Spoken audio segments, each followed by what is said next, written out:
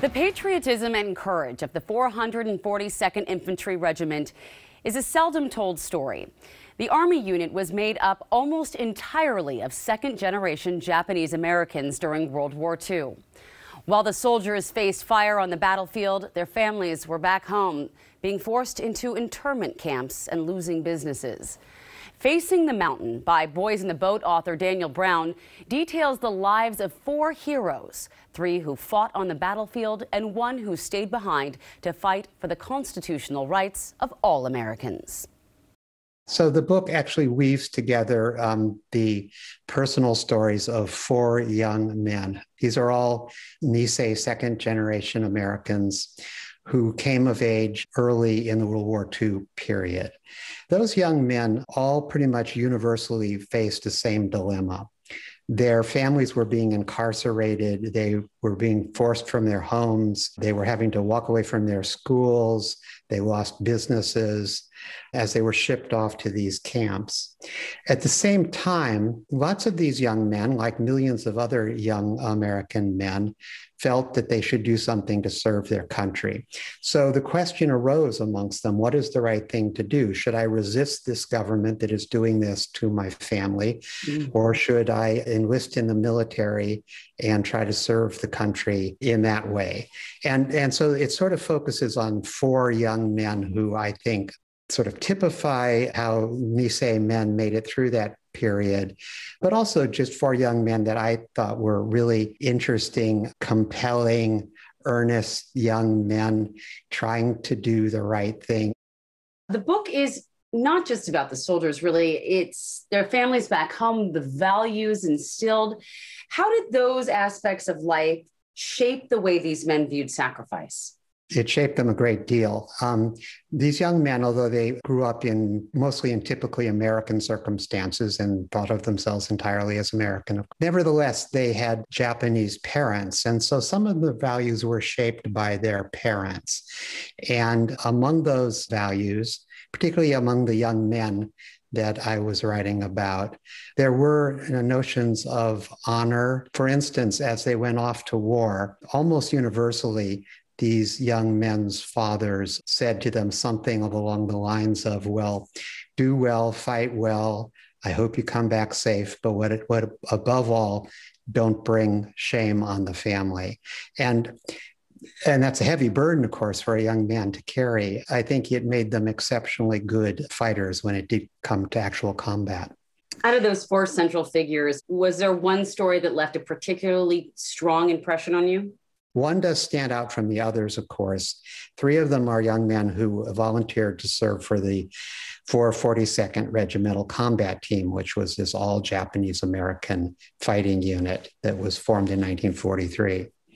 But the 4th of them, Gordon Hirabayashi from Seattle, took a very different path. What Gordon did was there was a curfew imposed on anybody of Japanese ancestry in Seattle, whether American or not. An 8 p.m. curfew was imposed. When he realized the curfew was in effect, he was a student at UW, he decided he just wasn't going to obey it.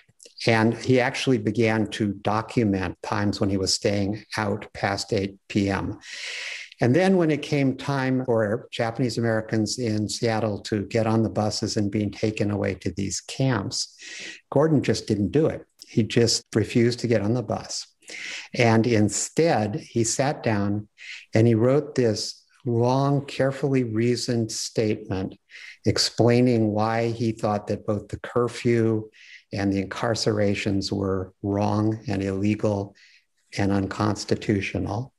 And he took that statement, he went downtown Seattle, and he turned himself in at the FBI offices in Seattle, handed them the statement, and was taken into custody.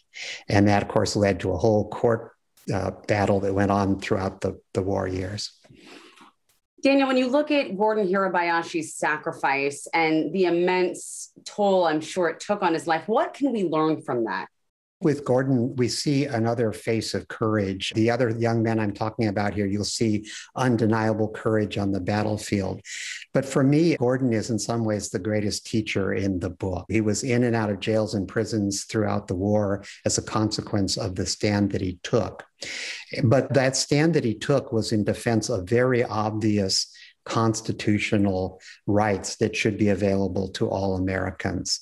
And so what I learned from him is that although sometimes you may pay a heavy price initially, it's still sometimes necessary to take a very principled stand against something that you feel is fundamentally wrong, or in this case, fundamentally un-American. And that's what it came down to for Gordon. If you would mind telling us what the title means, unless, of course, I know some authors would like the reader to discover the title within the book. Would you mind sharing that? Particularly draft age young men right after Pearl Harbor and their families.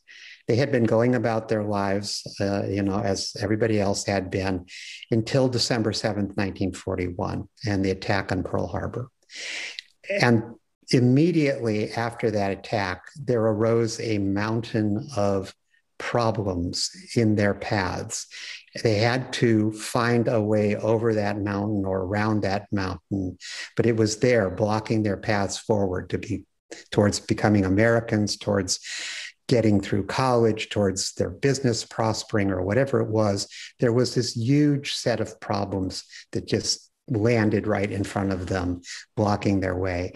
And so, as I say, on sort of a metaphorical level, that's what the title means to me. I think readers are also going to discover that in the military part of it, the soldiers in the 442, the all-Japanese unit, as a practical matter, they were always fighting their way up the side of some mountain or another in Europe. The Germans always held the high ground. They were always having to fight uphill against fire that was coming downhill at them. What do you hope readers take from this? I think particularly in this time we're in right now, when there's a lot of anti-Asian rhetoric and sentiment and outright hatred floating around out there, I hope and kind of think that readers who learn about these four young men and their families, when they get to know these guys and their families and learn about their immigrant parents' experience coming to this country, see all that they went through in order to become Americans, see what it was like to have their livelihoods taken away, see the sacrifices that they made, even laying down their lives for the country.